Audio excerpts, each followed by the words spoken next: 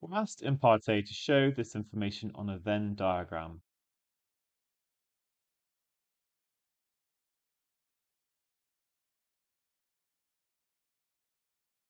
So I'm going to label this one history and this one English.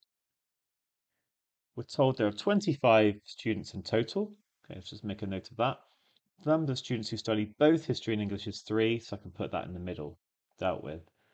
Number of students who study neither is 14, so that can go on the outside. And then the number who study history but not English is 3 times the number who study English but not history. So if I just call this one x, then this would be 3x. And we can create an equation. We can add them together, 4x plus 17, and that must equal that total number. So finally, that's coming into play. So 4x will equal 8, and x will equal 2. And then I can just get rid of that and change that to 6, and change that to 2. Brilliant.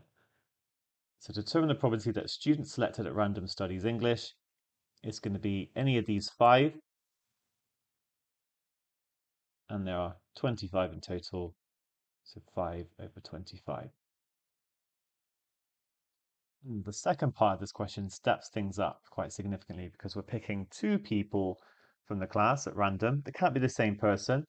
And then we're given that exactly one of the 2 students studies English and asked to determine the probability that exactly one of the 2 students studies history. Okay, so that might need reading a few times to be fair, but we're trying to find the probability of history, not history, or not history, but I'm just going to say this is like that's the same thing, given English, not English. Again, I'm not saying the first person has to study English, I'm saying it could be either of them. I'm just trying to make it simple rather than writing lots of things down. So that means I'm just going to write maybe 1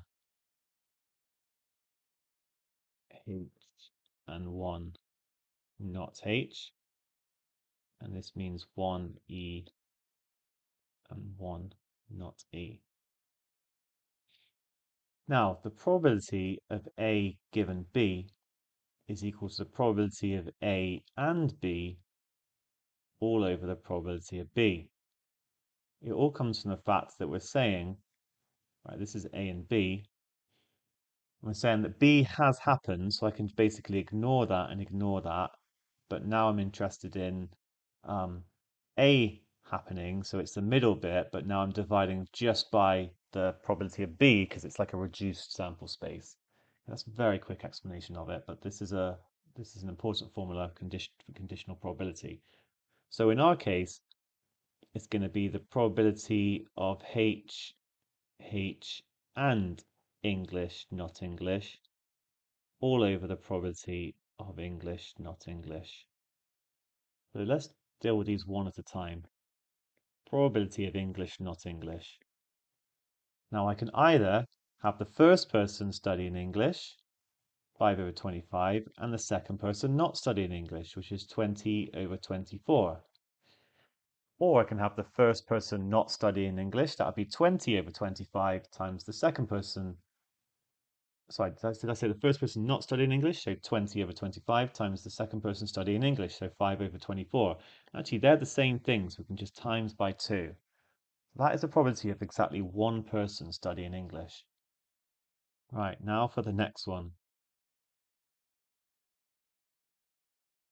So I just think this needs careful consideration. Let's say the first person is going to study history, but they're just going to study history and not English. So that's 6 over 25. Now I need to make sure the second person doesn't study history,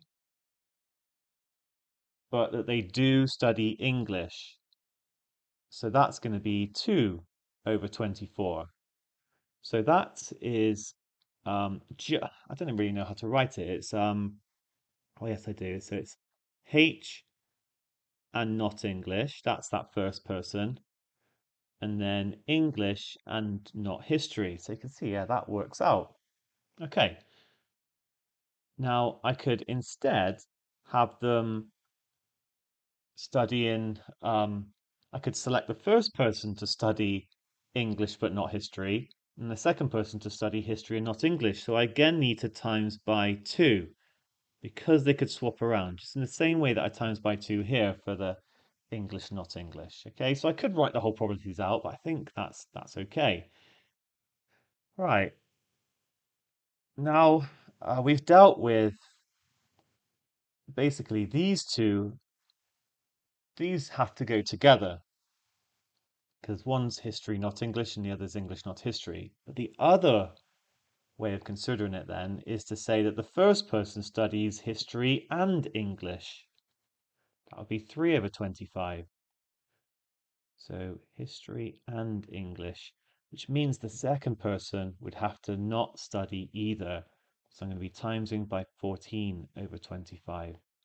Not history, not English. And again, because I could pick the not history, not English person first and then the history English person first, I can times by 2 again. Whew, we're nearly there. I can actually factorize out the 2. So it's going to be 6 over 25 times 2 over 24 plus 3 over 25 times 14. Oh, sorry, that should have been a 24. I made a little mistake there.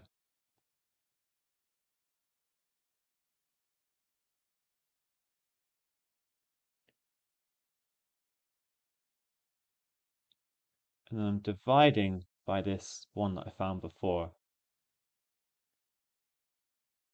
Now, of course, you can just put this in your calculator. I'm going to show you how you can cancel it down quite significantly without. So we can divide through by 2. We can divide, or we can times top and bottom by 25. Basically get rid of these, times top and bottom by 24. And so we're actually going to get 12 plus 42 over 100,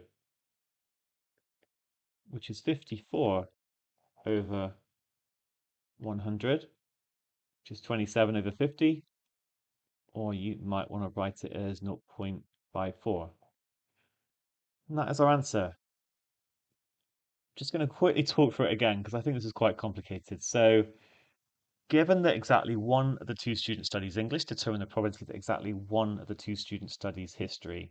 The first thing I did was use this idea of conditional probability and write it like this and then like this. I worked out the probability that one person studied English. So it was English, not English, or not English, English, and that's where this came from. And then, yeah, the hardest bit was that one studies history, one not history, and one studies English and not English. But you could get it in different ways. So we looked at the purple ones where we had history, not English, and then English, not history. Those two could go together. So we did 6 over 25 times 2 over 24. But we could have it the other way around where we got not English, not history picked first, and then history, not English. That's why times by 2, just like above. And then we looked at the ones in orange, where one person is studying history and English, and the other person is studying neither. We times them together, times by 2 because of the possible ordering. And that is all the different ways of getting two people where one is studying history and one is not, and one is studying English and one is not. We did a division. You can actually cancel it down without a calculator, and that gave that answer 0.54. Brilliant.